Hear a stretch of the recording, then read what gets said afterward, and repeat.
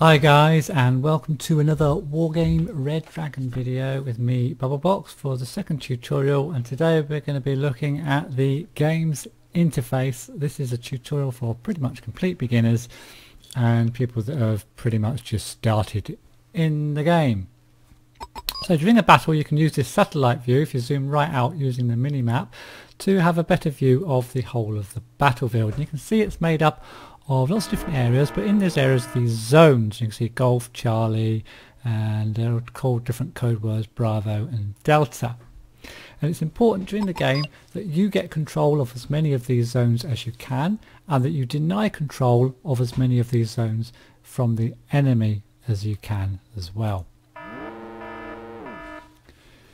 Now on the top left hand corner of this screen, if we start there, you can see that this contains your remaining deployment points, and these points can be used to call in for reinforcements, and you receive additional points for every command zone controlled by you and your team in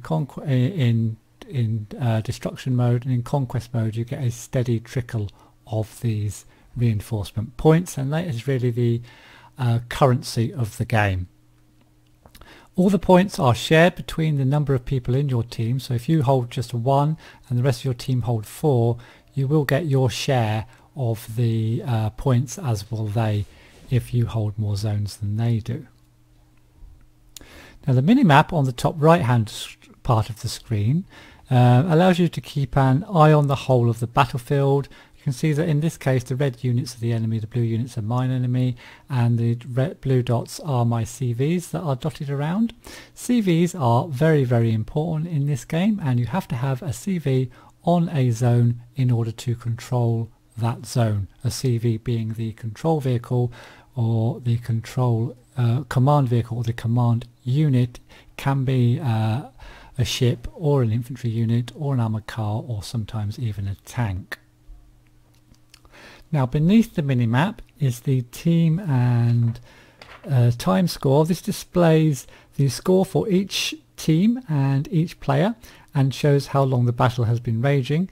In solo mode, this is when you can also change the pace of the game in skirmish and campaign modes, just by clicking the down arrow and changing the speed of the game there. Now each zone that you have under your control will be your colour, so all the zones controlled by me are in blue, and all the zones controlled by Red 4 are in red. Now if we both had a CV on a zone, for example if they had one in the north of Foxtrot and I had one in the south of Foxtrot, then it would remain neutral and white until one of those CVs were either destroyed or one of us moved the CV. Now another important aspect of the map to understand is these reinforcement points scattered around the map. The white arrows here and here indicate the entry points for reinforcements, and in order to call in for reinforcements your team needs to have control of a zone with an entry point, and if multiple entry points are under your control, reinforcements will take the shortest path to reach the battlefield. The long thin arrows here, these blue ones that says air, are the entry points for planes, and the long hashed one which says sea is the entry point for your ships, and the white ones of course for your land units. So let's just put that into practice for you so you can see it at work. So if I just speed the game up, if I bring in a couple of challenges, they should come out on that point. And if I move them around, you'll see they'll come in to the shortest entry point under our control. To deselect any unit, you press 0. He says, press 0. Okay. Aircraft, if I get my Eurofighter out, you can see it shows you whereabouts you're going to place it, and just right click and out comes the Eurofighter. Similarly in the sea, if we get out a ship, let's get out a big Congo. Right click and out comes the Congo into the battlefield from the sea reinforcement zone. Did I click it? Sorry, left click, not right click. My apologies. There she is.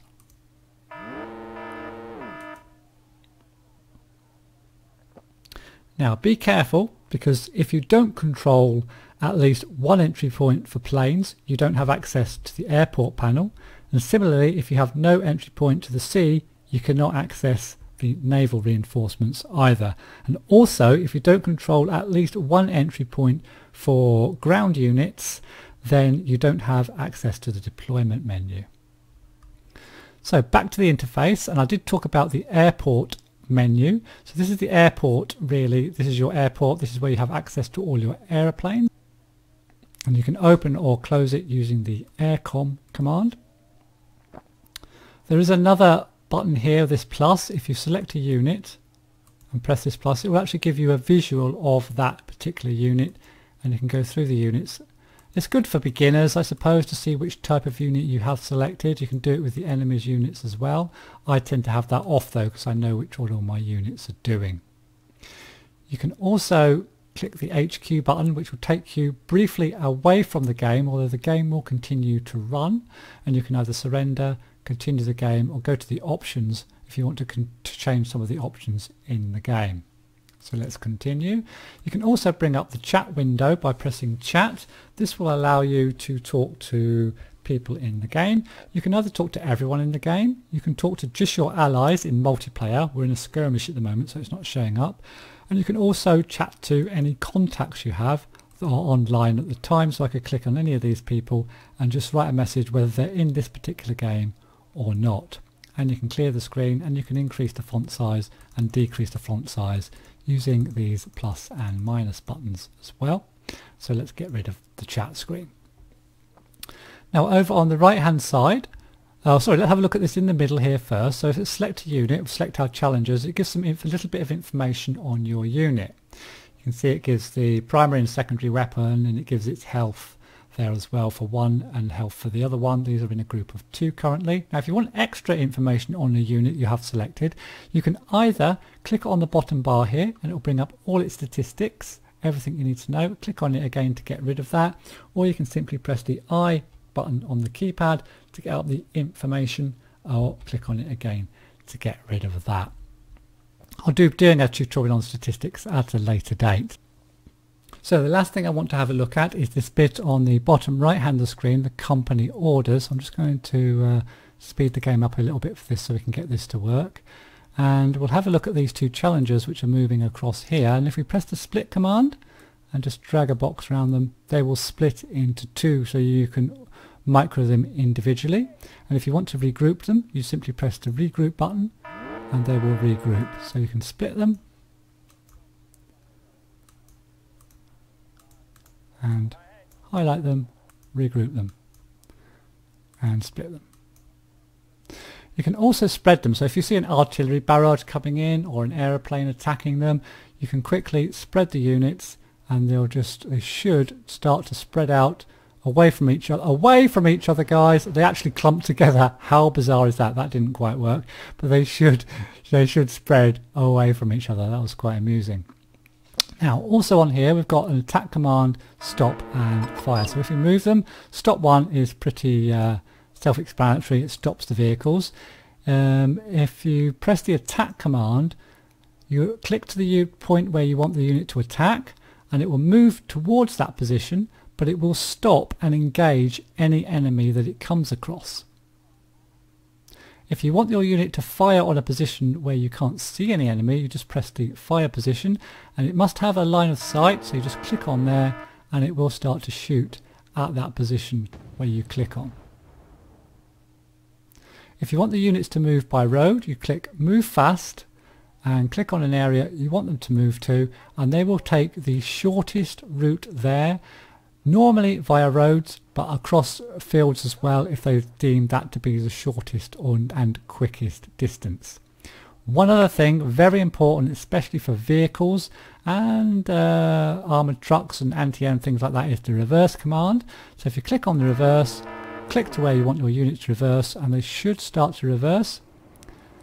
And the importance of this is that they keep their front armour facing towards the enemy while they're reversing. Really important. So I think that's about it for this video, guys. I hope you got some useful information out of it.